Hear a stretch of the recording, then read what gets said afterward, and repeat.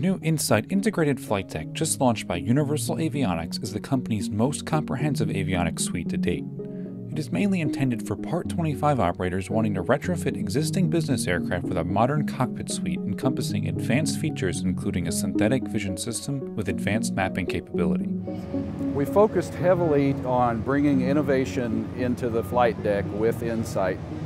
We've enhanced our industry-leading synthetic vision. We've integrated more functionality into the display system itself versus federated LRUs. We've brought charts into the integrated solution. Perhaps the biggest innovation, though, is all of the design effort that went into the next generation synthetic vision.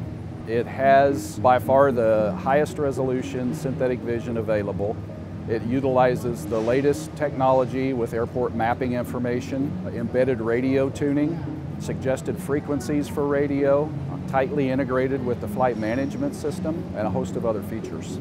It's typical for pilots to swap seats on different legs, and they all have their preferences on what's displayed where and when.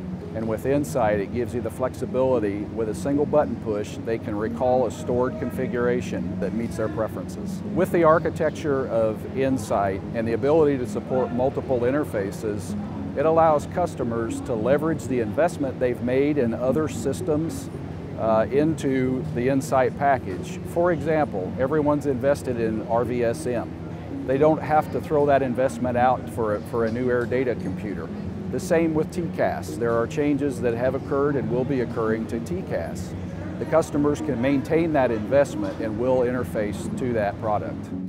Universal Avionics has installed InSight on its own Cessna Citation 7 jet, and it expects to receive a supplementary type certificate for this application in the second quarter of 2015. The company expects to provide the upgrade for numerous other jets at a price of $250,000 for a 3-display package, and $375,000 for a system with 4 displays.